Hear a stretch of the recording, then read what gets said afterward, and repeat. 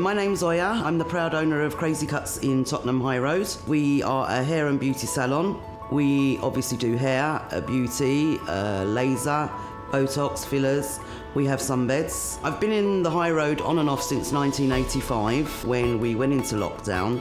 It hit us quite badly, not only ourselves but other businesses on the High Road.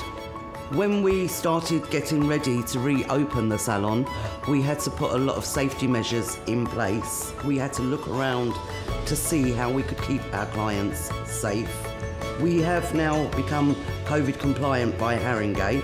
Our certificate is in the window. When clients come in, they have to keep their own coats next to them. We're using disposable gowns and towels. We all have to wear visors. We have hand sanitizing gel all around the salon. After each client has had their hair washed, the basin area is sanitized. In between each client, our dress outs are sanitized and our tools.